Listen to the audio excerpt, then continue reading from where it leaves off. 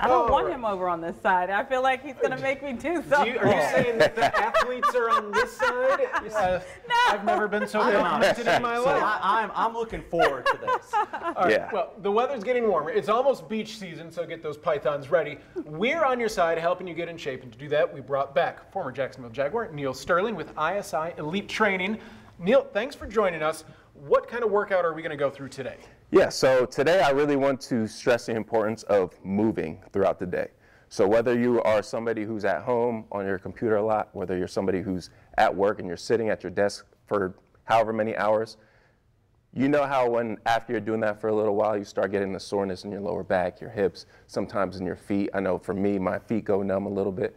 So what I wanted to do is give you guys 4 movements that you can do each hour throughout the day to really get your body moving, warm up again. It'll help with that soreness in your lower back. It'll help with that soreness in your hips. And I love it. Yeah. All right, let's dive into it. What's the first thing? What do we need to know?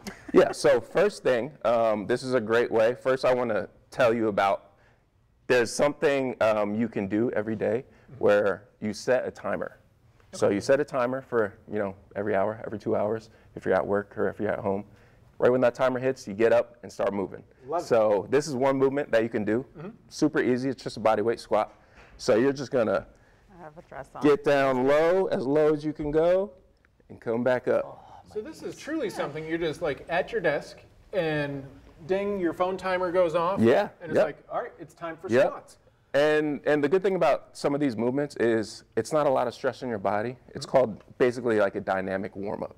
So it shouldn't be hard. It should be relatively easy, but it's just a way to get your body moving throughout the day. So if anybody's looking at you a little bit weird in the middle of the office, you can say, a former Jag told me. Exactly. You could blame me. You could blame me. This is what I should be doing. Yeah. And also, clearly, we don't need weights. You don't need no weights. Extra. Nope. You just got to have a body that you can move.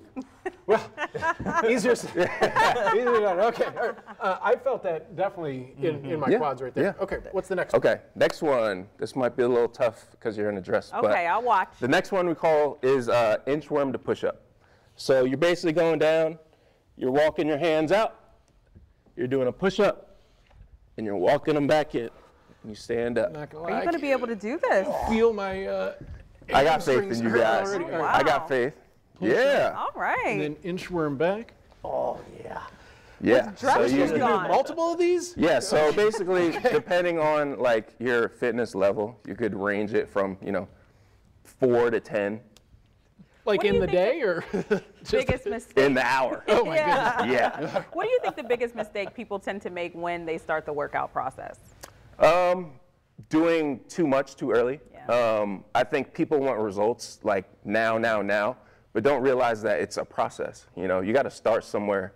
You got to start at your base. You got to work on your strength at lower weights, even though, it might be a little embarrassing that you're doing smaller weights and other people are doing heavier weights. But everybody has that baseline, and it's about progress. It's not about perfection. Okay. All right. Well, clearly, we're not focused on the perfection part right now. But let's progress on to number 3. What else do we have? So number 3, it's real simple. It's called a good mornings. So what you're doing, you're going to put your hands on top of your head.